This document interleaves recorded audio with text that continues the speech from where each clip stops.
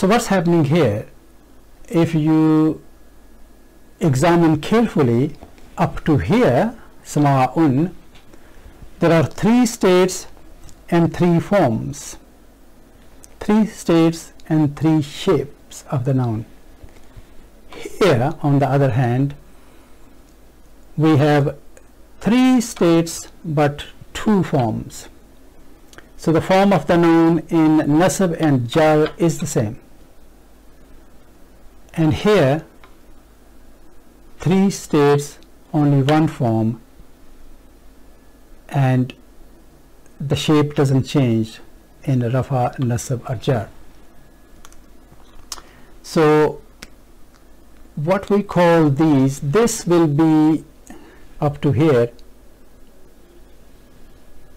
85% of nouns will behave that way. 3 states, 2 forms.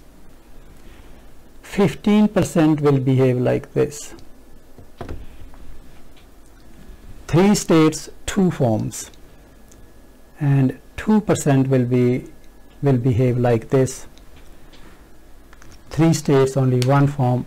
They will not change their shape at all. But it will not really be difficult to recognize them in a sentence, because in English it was very easy.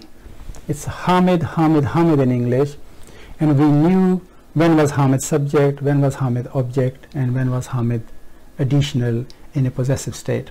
So it is not difficult to make that out. Although we said he, him, his, 3 different, but if we use she, that will be she, her, her. And also in a sentence we can make out where her is, what state, objective or a possessive state. So it becomes quite clear in a sentence, the composition of a sentence, the construction of a sentence, in the text before and after that. We will know exactly, in this case for example, where does it, which category does it fall, rafa, nasab or jar, and similarly these as well. So we are going to study these 2 categories later on in detail. There is another point which I want to make here at this stage, and that is that if you look carefully here, I'm sure you have noticed that already, that when we write a noun in nasb, we add alif. This is a spelling rule. Okay, it doesn't change the meaning of the noun, it's just a spelling rule. We add alif here. So majority of the nouns will take alif at the end of the word in state of nasb. However, there are 2 exceptions to this rule. There are rules and there will be exceptions. So we are going to study rules, and we are also going to study exceptions to those rules. There will be only few rules, there will be no exception at all, but most of the time there will be exceptions. So in this case there are 2 exceptions. If a noun ends in tied up ta, the circular ta, then when we write in nasb, we do not add alif. And the second thing is, if a noun ends in hamza and before that we have alif, again we do not add alif here. So these are 2 exceptions. On the other hand, you have also noticed here, I'm sure you have, that when in this category of nouns, when we write them in the nasab and the jar form, one, the appearance is the same, and second, when there is no tanween, we do not add alif here. So Ibrahimu, Ibrahima, Ibrahima, Jahannamu, Jahannama, Jahannama, no alif here.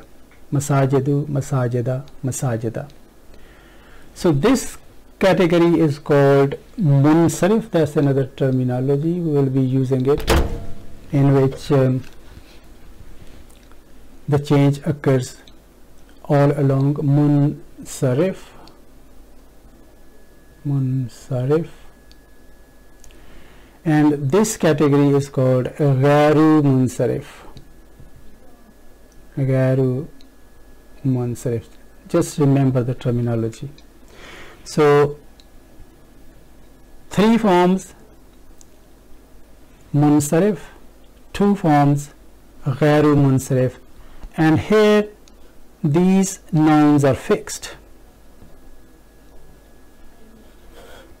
They're called mabni. Mabniyun, mabni. So 2%, so 85% are munsarif, 15% are ghairu munsarif, and only 2% are mabni. They do not change at all. In any circumstances, they do not change at all. I know this lecture has become longer, but just to make the final point and make sure we understand what i'rab is, I'm going to give you another example here. Let's wipe this off. So from the i'rab point of view, noun will be one of 3 categories: rafa, nasb, or jar, state of jar. And I'm going to write here word jannatun.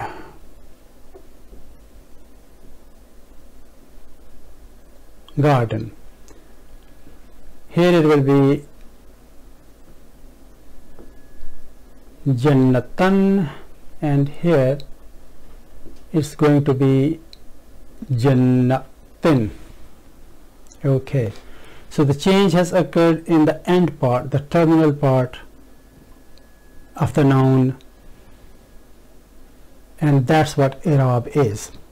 On the other hand, if I write similar words here, like I will write, for example, jinnatun, is rather than fatha is kasra here, jinnatun, and another word will be junnatun with dhamma. Junnatun. Jannatun is garden. Jinnatun is madness. You can see the word jinn in it, I think. Jinnatun is madness, and Junnatun is a shield, a protection. Okay, so what's happening here is that the change has occurred in the first part of the word, of the noun. That change is not i'rab. That change will change the meaning of the noun. But Arabic change which occurs in the terminal part of a word, of a noun, that will not change the meaning of the noun. It will only change the status of a noun in a sentence. So I hope the concept of i'rab has become clear here. The concept of i'rab is going to evolve as we go along on this journey of learning Arabic grammar. Just the last point before I stop. Imran Khan, this is not political at all, by the way. How do we write Imran? Imran we write with an. Imran Khan.